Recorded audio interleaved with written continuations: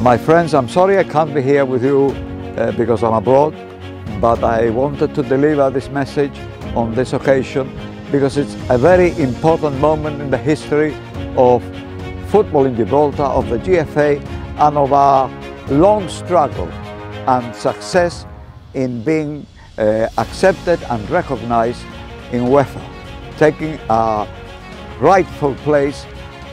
alongside other European nations, as we will have done in many other fields. And it's a struggle that we have supported and has had the support of the whole of Gibraltar. And now we are going to take the next most important step for football, something that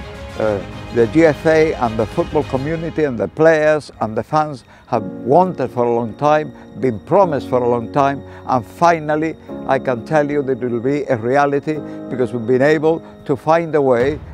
that the funding that is required for the new stadium, which is going to be exceptionally beautiful, will be provided as an investment,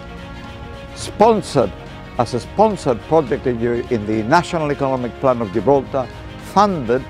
by the Gibraltar Savings Bank,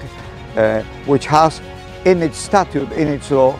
the requirement that they should give priority to things that are important for the community and for the prosperity of Gibraltar. And this is not just about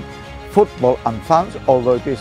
predominantly and obviously first for them, but because it will create an asset for Gibraltar which will help us to deliver what we have to deliver and become the shop window of the new Gibraltar post-Brexit. Good for football, good for our people, good for our nation.